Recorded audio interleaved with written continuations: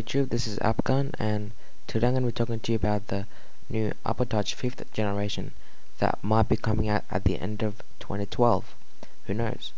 But I think this is how it's going to look like. Kind of like the iPhone 4 and the iPhone 4S, but not as thick.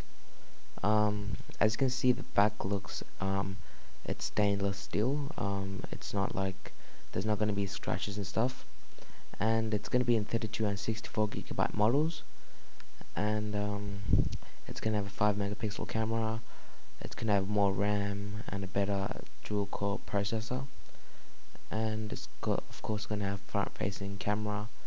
The camera is going to be better, and actually it looks better like the square kind of shape instead of the curved ones like the iPod Touch 5th generation. Fourth, sorry. And as you can see, the headphone jack is up on the top, and this doesn't look too thick or too small. It's just right. And yeah, it looks pretty good. The home button, it's smaller. I'm not sure that's gonna work, but it'll probably all work out.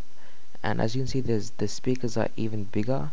Now there's two speakers, so the sound's gonna be double as iPod 4th generation. And I'm really looking forward to this. It looks like just as an iPhone. Yeah, and let me talk to you about the A5 chip that's coming with it.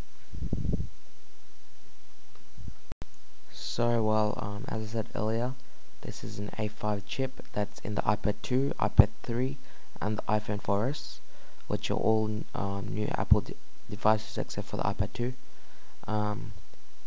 It's going to be a definite that the A5 chip is going to be in the iPod Touch 5th generation because it's in all of the latest iDevices.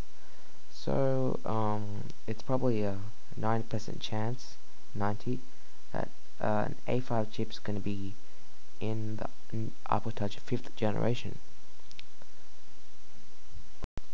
And last but not least, the new iPod Touch 5th generation is of course gonna have Siri, but it's not on the iPad 3, so who knows. It's on the iPhone 4S, so anything that's on the latest iPhone is on the iPod Touch, so probably it's gonna have Siri, and it could also have 4G. I'm really not sure, or 4G or 3G, I'm not sure, but if it's 4G it'll be good. But there's probably not going to be a phone on it, a phone app, because that's basically just an iPhone. So they'll just probably make 3G or 4G for it. And yeah, so that's basically about it. So this has been rumors about the new iPod Touch 5th generation, and I hope you liked this video. And I'll leave the link to all these the iPod Touch 5th generation image in the description, so you guys can click on it and download the image if you want. So yeah, please like this video, give it a thumbs up, and subscribe to me for more a new Apple tech. So thanks for watching this video, and I'll see you in my next video.